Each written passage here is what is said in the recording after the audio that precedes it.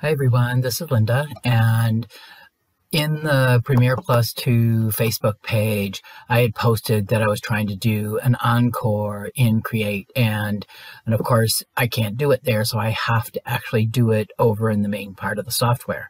So I'm going to quickly show you how to do that. And the Encore design is this little area out here that's the heart, kind of looks kind of more like a diamond, and then this little starburst. So I'm going to hit undo so I get back to just the basics, and this is what I want to put it around. So I'm going to go over to my regular Premier+, and I need to bring in two different motifs. So I'm going to go to the border tab. I'm going to do repeats of one. I'm going to select my first motif, and I'm going to go to children's stitches, and the starburst is number 3, and I'm just going to leave the size just like it is, and I'm going to hit apply.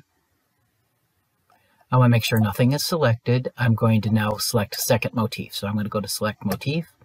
And this time I'm going to go into heirloom stitches, and I'm looking for the little heart.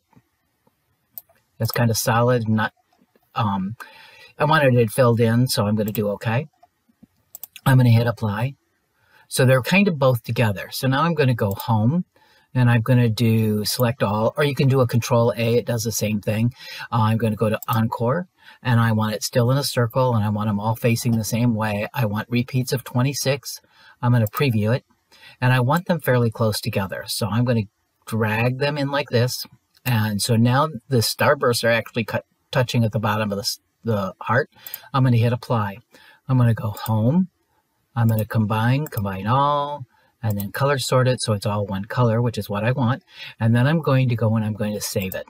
So I happen to be working on a couple of these, so I'm just going to call this in Encore 2, and I'm going to save it. Yes, it already exists. And then I'm going to take and open up my Create. So I have Create, and I already created this crosshatch, and I need to put that Encore around here. So I'm going to go to the Home tab, and I'm going to click on Insert Embroidery, and I'm going to go find that one that I just created, which was Encore 2.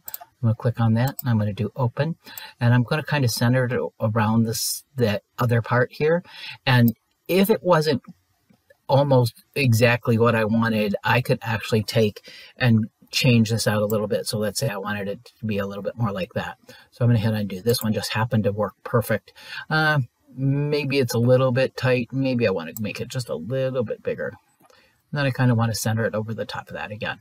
Now I wanted to put a satin border in here, so it kind of covered up these little loop-de-loops that are in here. So to do that, I'm going to just go to Quick Create. I've got satin line chosen. I have the shape of a circle here. Click on this, and I now have this circle, and I can just slide that right into place. If I needed to make it larger or smaller, I can drag the little boxes, and that's as simple as it is. There are other ways to do it, but it was the best way I could come up with in order to do what I was trying to do.